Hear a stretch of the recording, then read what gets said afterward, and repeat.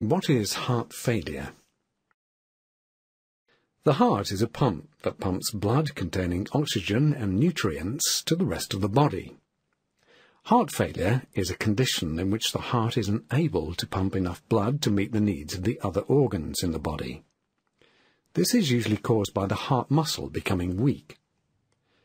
The failing heart doesn't stop, but works less efficiently than before.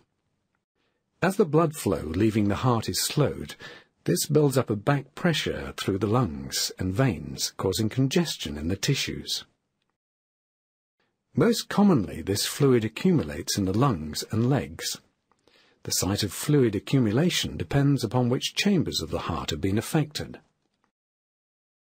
Fluid in the lungs interferes with breathing, and fluid in the legs causes swelling known as edema. Heart failure also affects the kidneys' ability to get rid of salt and water. As a consequence, the retained water makes the congestion and edema worse.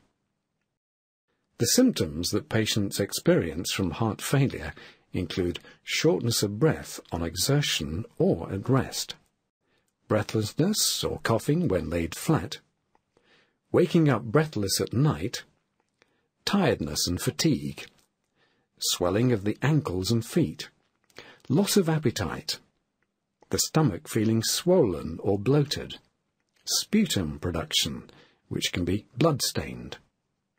It is important to note that these symptoms are not always due to heart failure. We all get breathless on exertion, and there are other medical conditions that may cause similar symptoms. It is only a problem if your symptoms change without reason, or if you are much more breathless than other people of a similar age. However, do not accept the above symptoms are due to old age. Consult your doctor if you are concerned.